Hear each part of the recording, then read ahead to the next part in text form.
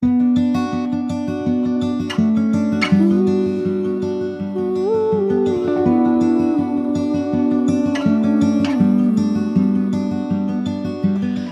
we are going to ask some questions from Professor Shashank Shekhar, who is the professor in charge of academic of B.C.E Bhagalpur. He has been working at Department of English since 1991. Beside English literature, he also did his post-graduation in journalism from Delhi.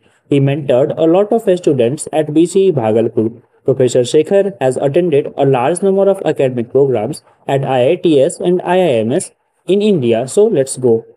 First question is from where you belong and what was your family background? When you have asked me where I belong to, yes, of course, I belong to one of the districts, Supal, but then I have been shaped by different places. Different places have shaped my childhood, my sense and sensibility. So, like if I say that I really belong to one place, it would be a kind of blasphemy, or it would be a kind of untruth speaking to you. As we all know, childhood is the most essential part of a person's life. So please tell us any childhood memories which you think that affect you most. Oh, there are many. And I have a very tenacious memory, as a matter of fact. People all around, even in the family, they tell me that I have got a very strong memory. If I dig in my memory, all right, well, as I told you that I have the many recollections about my childhood. The strongest recollection I have is when in DP vacation or summer vacation, we used to go to our native place. And when we used to go to our native place, we would meet often the childhood friends studying there in the village. And with them, I would go about fishing, and then I would just play gilli danda. Then, at that time, well, we had different kinds of entertainment, as a matter of fact. So those recollections of early childhood, they are very, very strong in my mind as that. Distraction is the major issue in a student's life. What type of distraction you faced in your student life? Oh yes, it's a very good question. In fact, now that I have become teacher and when I address the students, I emphasize on three elements. One is your patience. The other I talk about is your curiosity. And the third I talk about concentration, ekagri chitta. So all these three elements, they are very, very important in life. During our time, maybe some 40 years back when I was a student, well, we had fewer number of distractions. But with the advent of internet, television, mobile phones, well, distractions have increased manifold. So nowadays, students, they have a lot of distractions. It is very important that the students need to filter these distractions out and concentrate on their goal. Because what actually happens, I always say that if you really want to do anything, if you have decided upon your goal, you just go ceaselessly about that goal. And if you want to do this, that, if you want to be a good son, if you want to be a good husband, if you want to be a good wife, if you want to be a good cricketer, sometimes you want to be a good musician, and also at the same time you want to be a good student.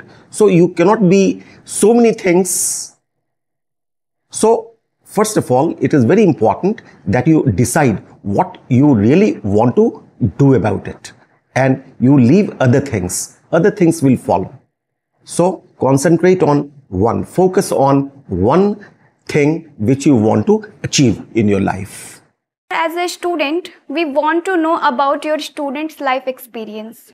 Yes, as I told you earlier, well, varied places and varied schools and colleges have really shaped my sensibility. As a student, in fact, I began my career from schooling career from Patna. Thereafter, my father was transferred to Ranchi, and then for a brief period of time, I had to come to Munger, there in Jilai School. So I passed my matriculation at that time from Munger Jilai School, and I did, reasonably well at the matriculation examination, and then I was admitted to Patna College in Patna University. There I did my intermediate, and then I was, at that time I didn't know what to do, whether to go in for science or engineering or what. But finally, in fact, my family tradition is such. My grandfather was a man of English. My father was a brilliant scholar of English. So I decided that I should pursue literature.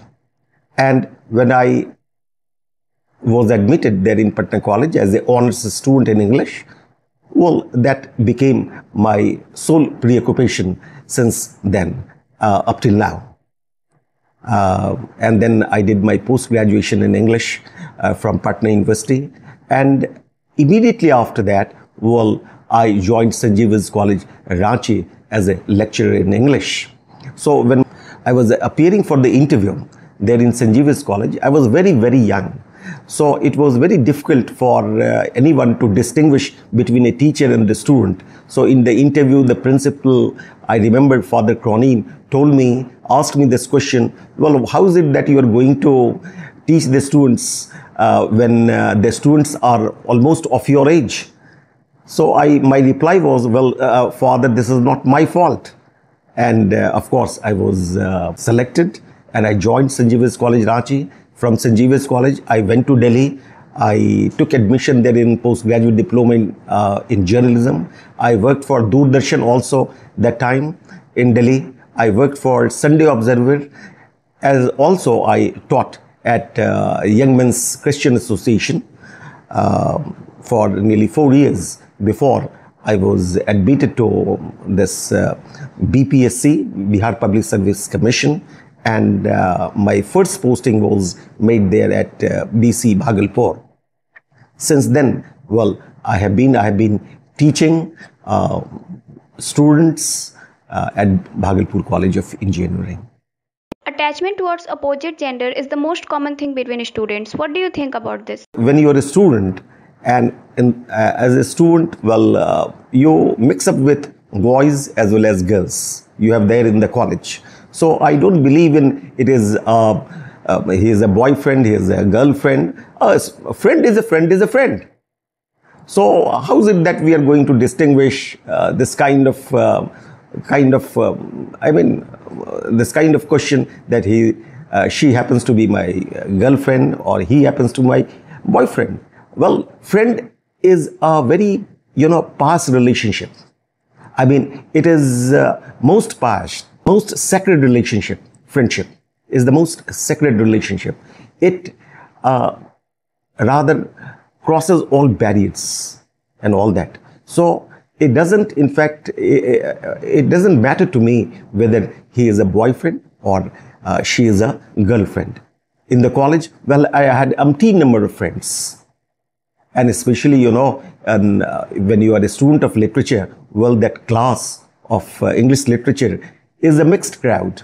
Well, there are number of boys, the number of girls, and they were all very good friends of mine. I still cherish that friendship, even now.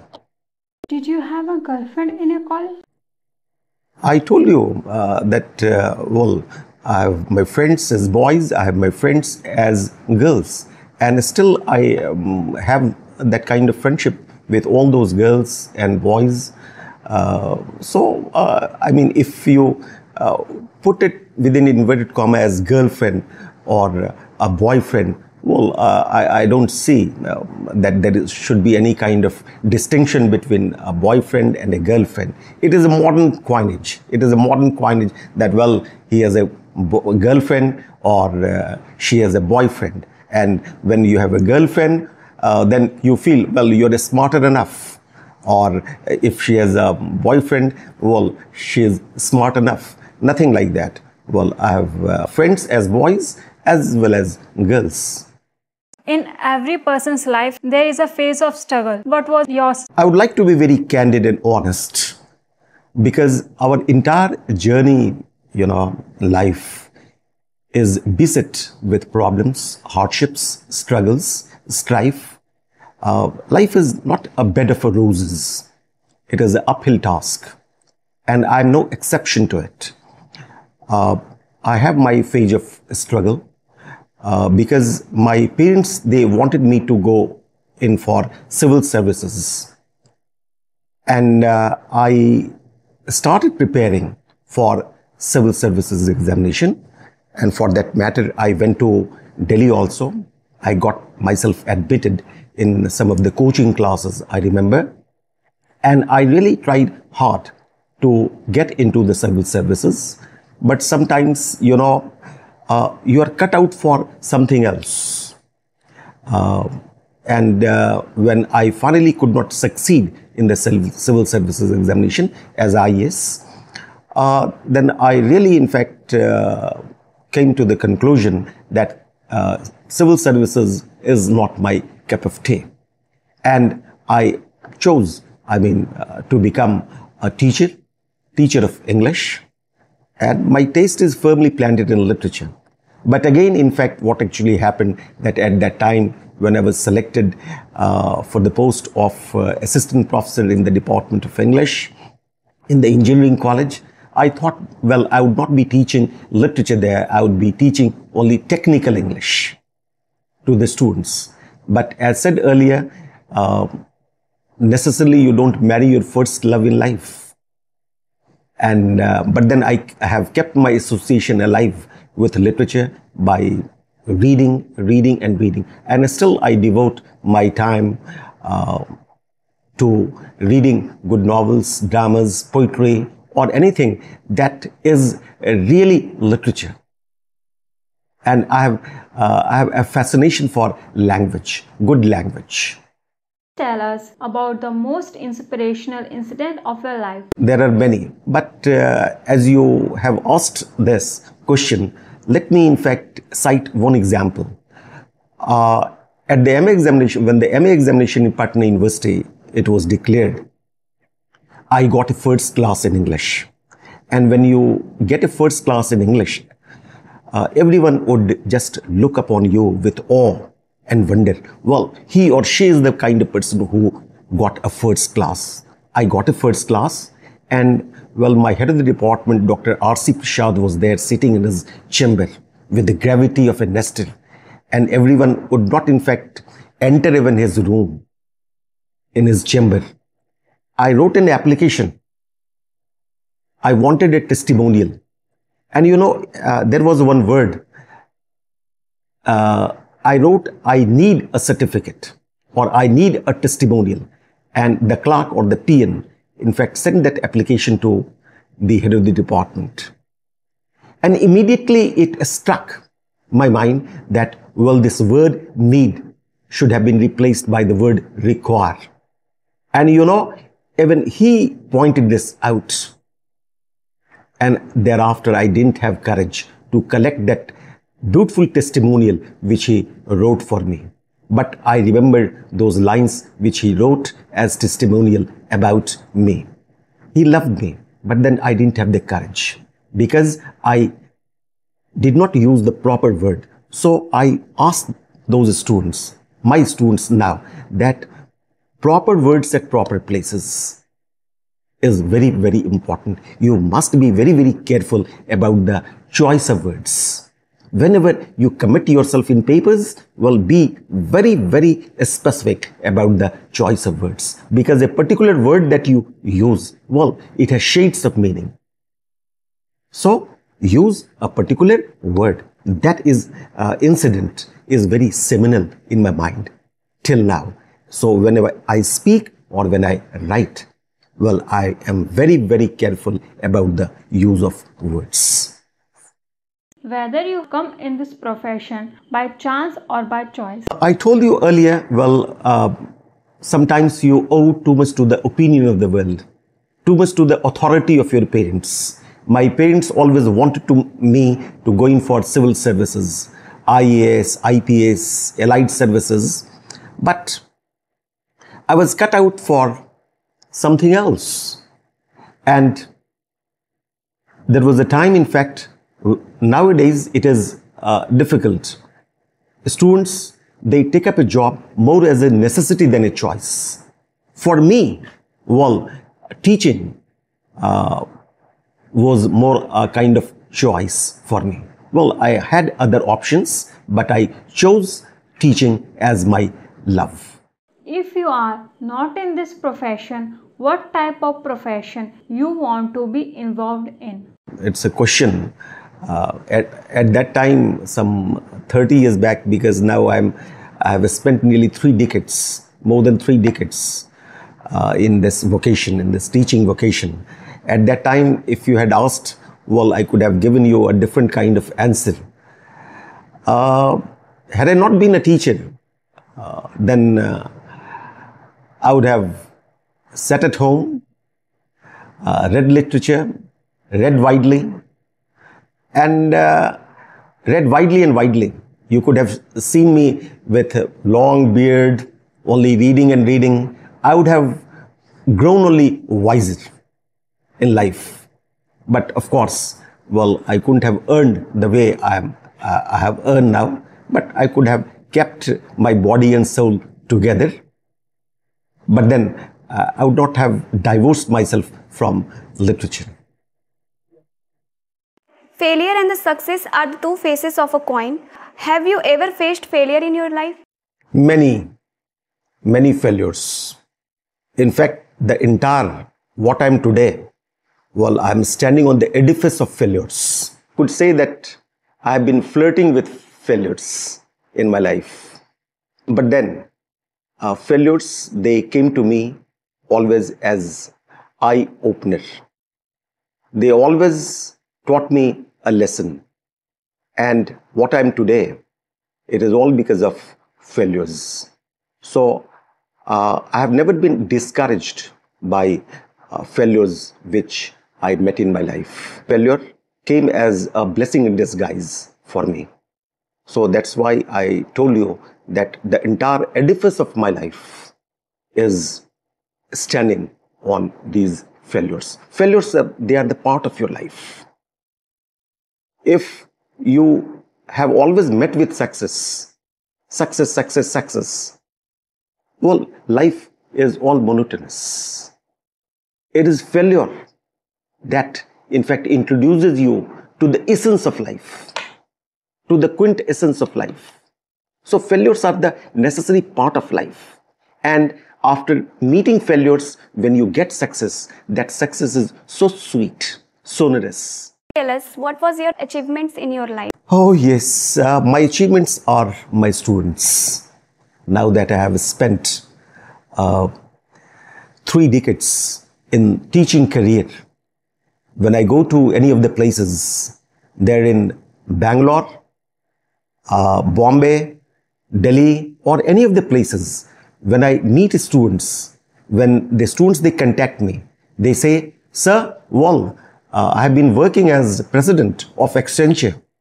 Sir, I have reached the top position there in Bhabha Atomic Research Institute." There are students who are working as IAS officers, IPS officers, passing out from Bhagalpur College of Engineering. I consider to be this as my greatest achievement. My students sitting at the top of the world. You had mentored a lot of students in your profession. So is there any student with whom you have a memorable moment? There are. Now that I have spent nearly 3 decades, more than 3 decades in teaching, I have many memorable moments with the students. Even now, I remembered some of the brilliant students who left an indelible imprint on my mind. as students. I could remember Sachin Jaiswal, who is teaching at Indian Institute of Management, Ahmedabad. I have Prashant Anand, who is IPS officer. Barnali Ghosh, she is a renowned scientist in the world, a great seismologist. Muzahida Masroor, another brilliant student. They're in working with Bark. I have lot many students, 100 students now occupying the places of pride in different organizations, in multinationals, private organizations, public sectors, government organizations. These students, they have always taught me to be a good teacher. They have taught me to be a good human being. So directly or indirectly, those students, all these students, they have influenced me to become a good teacher, to become a good human being.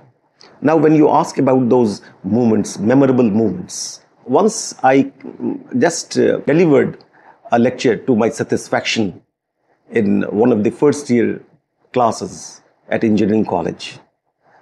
So here at BC Bhagalpur. So after completion of the lecture, I could see the students' eyes sparkling with light. And as I came out with the register and chalk in my hand, one of the students, they came running towards me. He asked me very innocently, "Sir, can I think like you? Can you teach me how I can think like you?" I told him, "Look here, boy, well, this I cannot teach you how to think like me, but then I can help you to think in your own particular way. This is what I can think." That was a very memorable moment for me. In states like Bihar, most of the students approaches to government job rather than a private job. What is your thought about this? Yes, for nearly more than 15 years, I was placement officer at Bhagalpur College of Engineering. And as also, I was the placement coordinator of all the engineering colleges in the state at the Department of Science and Technology. And when I was a placement officer, I tried very hard to initiate the students into placement drive. I had the privilege of arranging campus recruitment of all the major concerns of Tata Group, Infosys, Wipro, Kirloskar, BEML, Airtel, Vodafone. All these companies, they came to Bhagalpur College of Engineering for campus recruitment. So when I asked for the feedback from these companies about the students, they said, well, the mindset of the students in Bihar is that they prefer government jobs. Because to them, government job means security. Security for life. This is what that has been embedded in their mind. Even their parents, their neighbors, society, they have injected that kind of, within inverted comma, poison in their mind. That, okay, it is very, very safe. It is very, very secure. But let me tell you, life is not about only security. You have to tread different line also. You don't follow the crowd. So you choose a vocation which suits your taste, which suits your skill, which suits your mind. That is what is important. So after globalization, world opened up. You have umpteen number of jobs. Had Sundar Pichai thought of a government job, he wouldn't have been there as CEO. So there are examples where the students, they have broken the barrier of getting into government jobs. And they have made name, fame, because they have chosen a profession where they could annex territories of new experiences.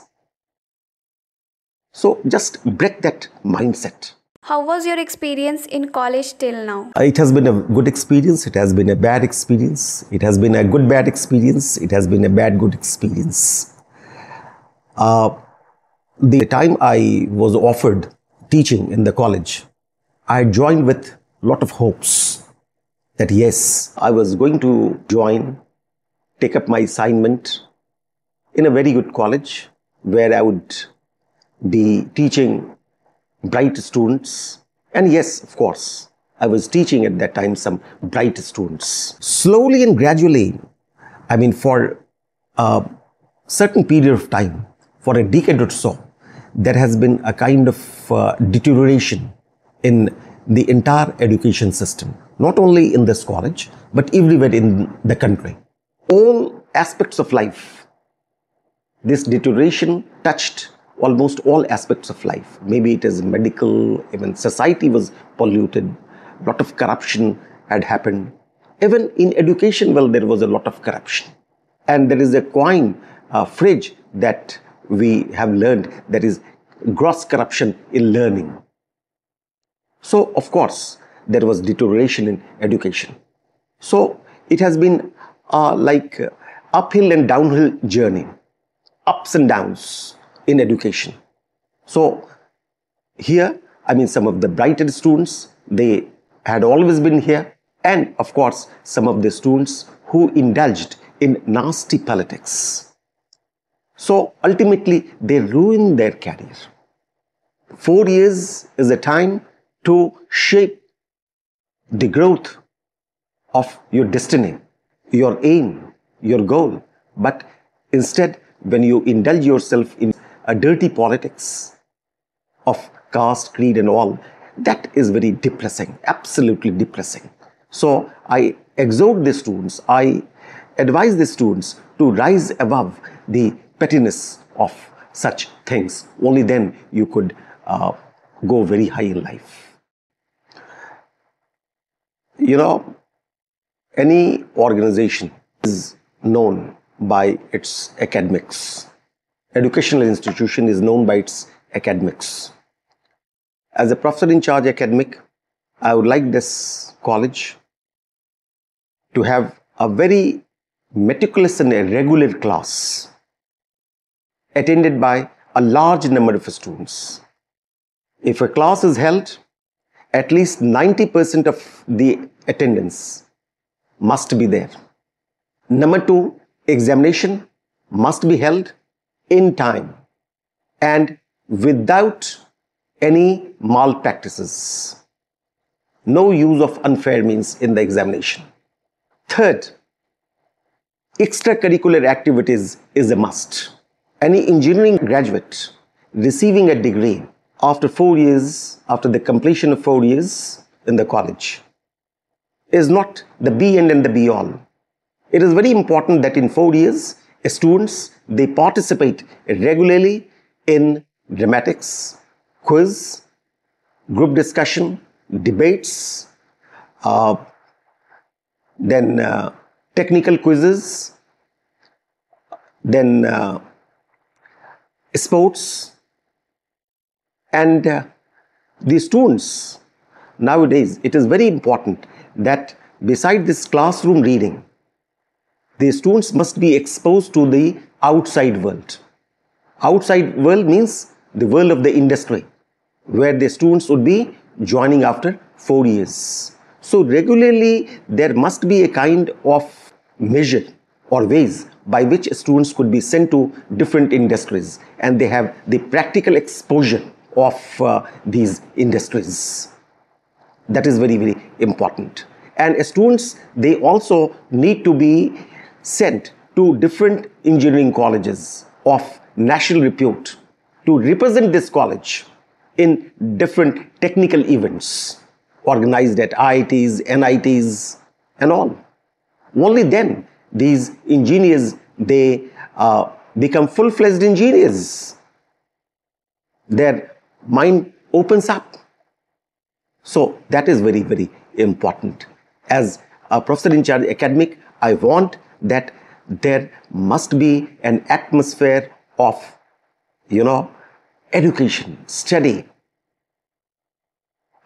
Students holding, always books and notebooks in their hand and walking with great pride because all these students, they happen to be the ambassadors of this college. So this is how I want, as a professor in charge academic, to the growth of this college. If the government has introduced NCC or NSS in the colleges, in the universities, they have introduced this with some valid reason.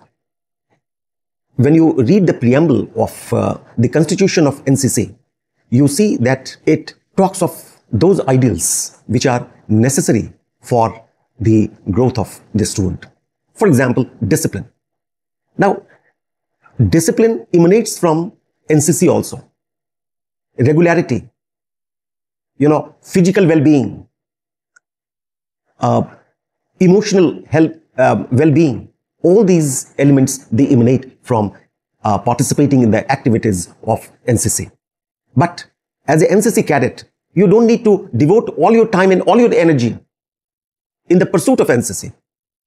But then learn in fact what is best there in NCC. So NCC is important, if it is not indispensable. Today's generation student wants to do their own startup rather than following a traditional path of getting a well-paid job. Do you think getting success in this field depends on good fortune? Fortune favors the brave. So is the adage, the maxim, this is the proverb. And this proverb is not based on untruth. This startup program was probably launched by our beloved Prime Minister. It is said that students pass out from the colleges and they are left with no jobs, or students, they are unemployable.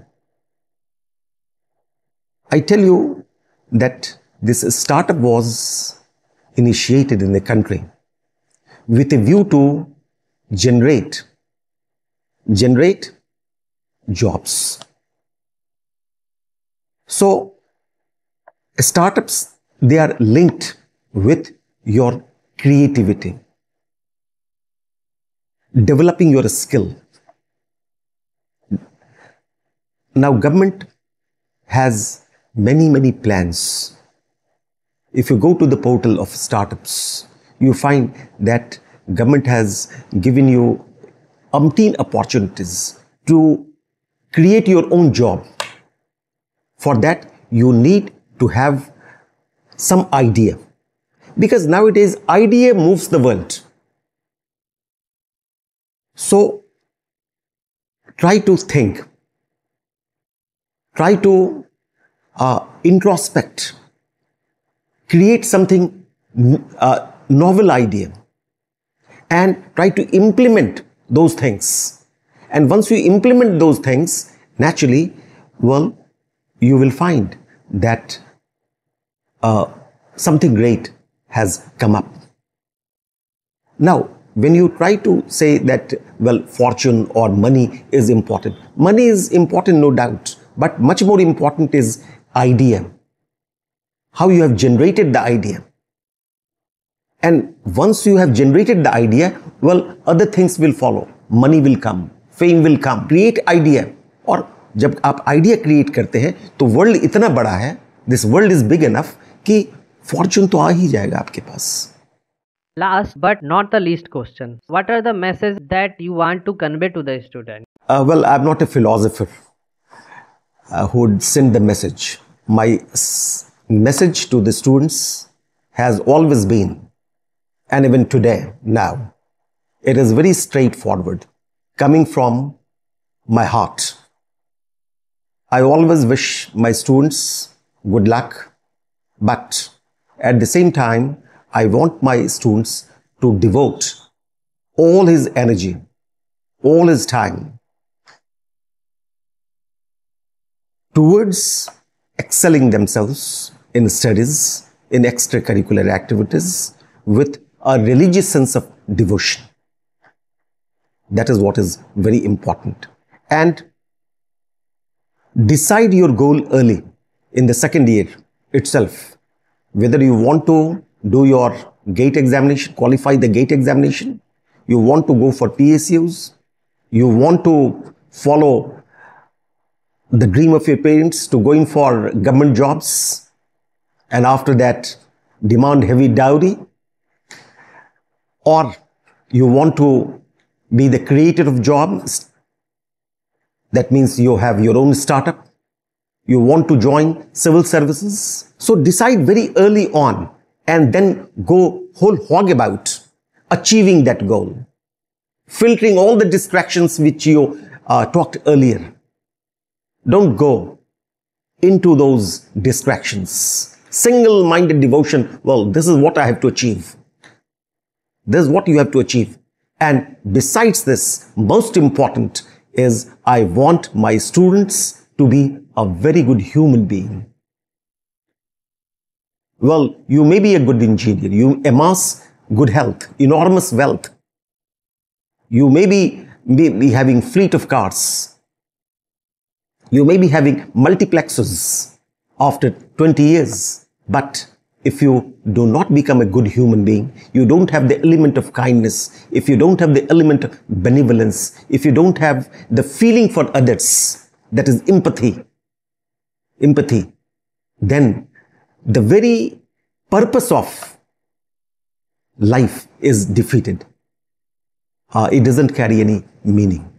So, besides being a good engineer, a powerful engineer, a practicing engineer, having rolling in wealth, earning